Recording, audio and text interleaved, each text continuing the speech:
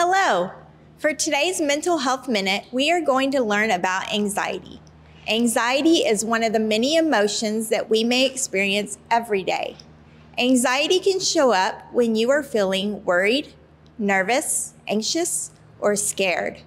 Some examples of times when anxiety might show up include when you try something new, when you go to a new school or place, or have to take a test. Sometimes your worries become so big that it doesn't feel very good. Anxiety may show up as bad thoughts or scary what-if questions. It can also show up as physical symptoms such as tummy aches or feeling like your heart is beating very fast. This is your body telling you that you need to do something to help shrink the worries.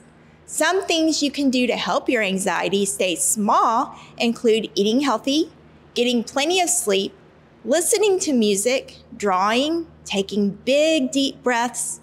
Lastly, talk to someone you trust. Sometimes talking about your anxiety can make it feel less overwhelming. If you have any questions or need someone to talk to, don't hesitate to reach out to your family, teachers, or your school counselors.